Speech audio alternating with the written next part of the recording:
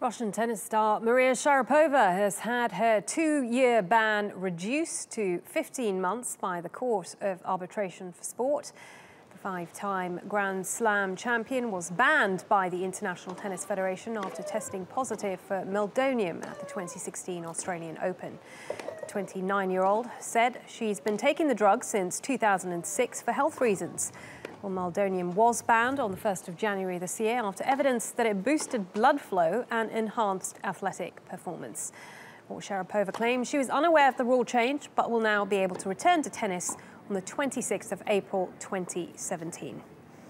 Let's get the very latest with our sports correspondent Samantha Johnson. Samantha, so was this verdict from CAS a surprise or was it expected? It was expected. As I said in the hour before, CAS have a record of reducing bans. They've done it twice before. So the fact that they've reduced it from 2 years to 15 months, it could be seen as a nice, I suppose, medium, especially for Maria Sharapova. But like you said before, she's banned until the April the 26th, 2017. So that means she actually misses the Australian Open. However, she will be available for the French Open. And what kind of reaction has there been? I know it's literally just happened in the last few minutes or so, but has any reaction come through? I suppose, well, I haven't seen any reaction at the moment because I've just come on set.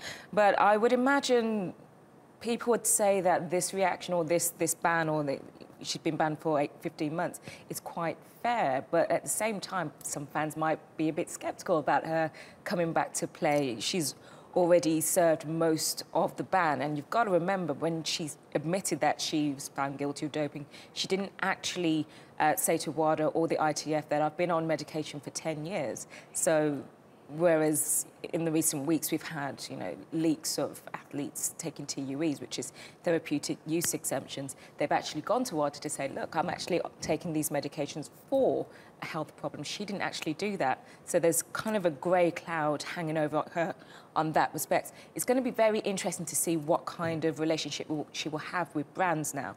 Nike and Porsche, they suspended their deals with her. Will they take her back? We don't know. She was, #1 in terms of female, she was the highest female earning sportswoman. So will she get back to that point? We're not sure.